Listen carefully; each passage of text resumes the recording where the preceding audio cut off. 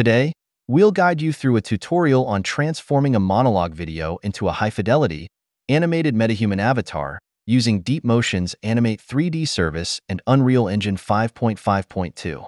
Animate 3D will capture body, face, and hand movements from a single RGB video and generate a full body animation for a 3D MetaHuman character. First, let's head to DeepMotion website. Today, we'll walk through the workflow of Animate 3D, an AI-powered tool that generates 3D animation from video. For this tutorial, we're using a monologue video featuring full body motion, facial expressions, and hand gestures.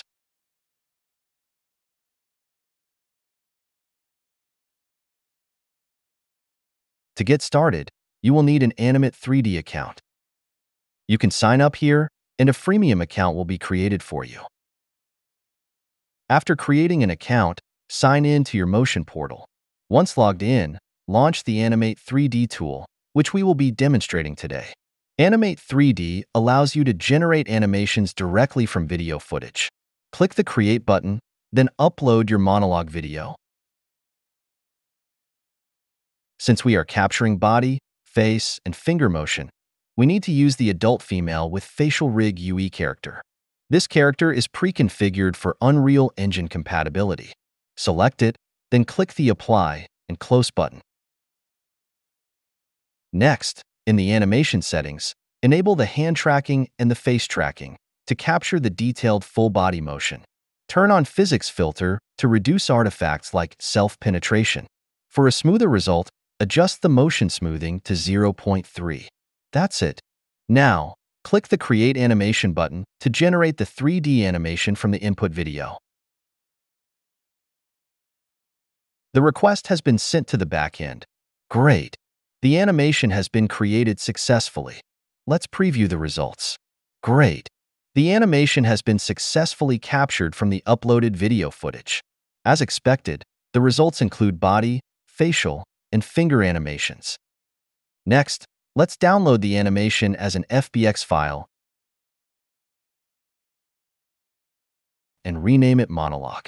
The file has been successfully saved to our hard drive. First, extract the downloaded zip file. You will see two extracted FBX files, one with a T-pose as the initial pose and one without. For this tutorial, we'll use the version without the T-pose. Rename the file to Monologue. Here, we've already installed Unreal Engine 5.5.2. Note that earlier versions, including 5.5.1, have a known bug that prevents body and facial animations from being imported and combined correctly. Now, let's launch Unreal Engine 5.5.2. Unreal Engine has launched. I previously created an empty project with the film/video and live events template, so let's open it to import the animation from Animate 3D. Alright, we've opened our empty Unreal Engine project. In the content drawer, I've created a folder named DeepMotion to store assets imported from DeepMotion. Now, let's drag and drop our FBX animation file into the content drawer. As the animation import begins, there are a few important settings to configure. First, in the skeletal meshes section, we need to ensure that Import Morph Targets is turned on. This is essential for bringing in the facial animations correctly. Next, in the animation section, we must check the Import Animations option to make sure the motion data is properly imported. Additionally, there's a crucial setting called Snap to Closest Frame Boundary that needs to be enabled. This setting ensures that the animation frames align correctly, especially when the total frame count isn't an exact multiple of the FPS. Without it, the DeepMotion animation import might fail. With those settings configured, we can now let Unreal Engine handle the import process for the DeepMotion animation. As you can see, Unreal has successfully generated all the necessary assets, including the skeletal mesh and animation. Here's the animation asset created from the import. Let's check if everything looks correct. Perfect! Both body and facial animations have been imported successfully. In addition to the body motion, we can see that all the facial animation tracks have been brought in as well. The next step is to prepare a MetaHuman model so we can retarget the imported animation. If you haven't imported MetaHuman models into your Unreal project before, you can use Quixel Bridge to download and import one. After launching Quixel Bridge, navigate to the MetaHuman section on the left. This will load all the available MetaHuman presets. You can either choose a preset or create a customized MetaHuman and import it into your project. For this tutorial, we'll use a preset to test our animation. To download a character, simply click the download button on any model you like. In this tutorial, we've already downloaded the Pia character.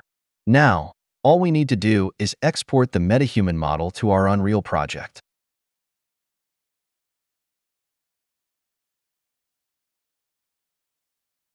In the content drawer, you should now see the MetaHuman character imported under the MetaHumans folder. Navigate to the Pia characters folder inside the MetaHumans directory and open Pia's blueprint. This is the blueprint for the Pia MetaHuman character. If you check the body bone, you'll find that the skeletal mesh name for the MetaHuman is F_SRT_NRW_body. Take note of this name, as we will use it as the target skeletal mesh during the retargeting process in the next step. Now, go back to the DeepMotion folder in the content drawer. Right-click the imported DeepMotion animation asset and select Retarget Animations from the context menu. The only setting we need to configure here is the target skeletal mesh name. Enter the skeletal mesh name we noted earlier, F_SRT_NRW_body, and select the correct target skeletal mesh. Next, double-click the animation track you want to retarget to the MetaHuman character. The animation has now been automatically retargeted from the DeepMotion rig to the MetaHuman rig. Even though the mesh isn't fully rendered yet, you can already see the hand animations playing correctly. We will render the rest of the body in the next step using a sequencer. Now, click the Export Animation button to export the animation. At this point, the DeepMotion generated animation has been successfully retargeted to the MetaHuman character. Although it's not fully rendered yet, all the animation tracks, including facial blend shape tracks, are present. The final step is to render the animation using a sequencer.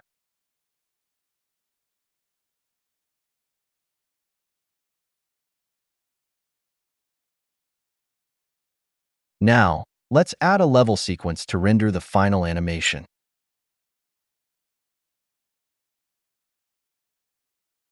First, we need to import the MetaHuman character model into the sequencer. Open the content drawer, navigate to the MetaHumans folder, and then to the Pia folder. Drag Pia's blueprint into the sequencer.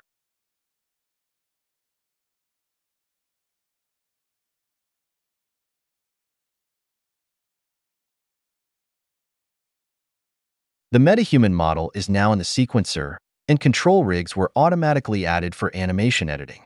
Since we are not making any animation edits in this tutorial, we will remove the control rigs to keep the view uncluttered. Next, let's rotate the character to face the light source for better visibility. Now, we need to attach the retarget animation to the body bone of the MetaHuman. Click the plus sign beside the body bone, then select the MetaHuman animation asset named monologue_anim1. As you can see, the animation was successfully attached to the MetaHuman rig. To ensure the full animation is played, let's select the entire duration of the animation in the sequencer timeline. Once selected, press the play button. Now we can see that the body, face, and finger animations have been successfully retargeted to the MetaHuman character, and the animated MetaHuman is now fully rendered. Next, let's compare the MetaHuman animation with the driving video, including the original voice. Use similar distances as I do. I'm 5'10" and the phone is about 6.5 feet away from me. It's on a tripod and the camera lens is about halfway up my neck. So if I was to walk straight at you, the lens would be right here. And it is slightly tilted to the bottom so that you can see my feet and there's only a little bit of space above my head. And then this is how I would slate myself as a full body slate. Using DeepMotion and Unreal Engine 5, we can easily transform a monologue video into a 3D animated MetaHuman avatar in just 3 simple steps. Step 1. Convert the monologue video into a 3D animation. Step 2. Import the animation into Unreal Engine. Step 3.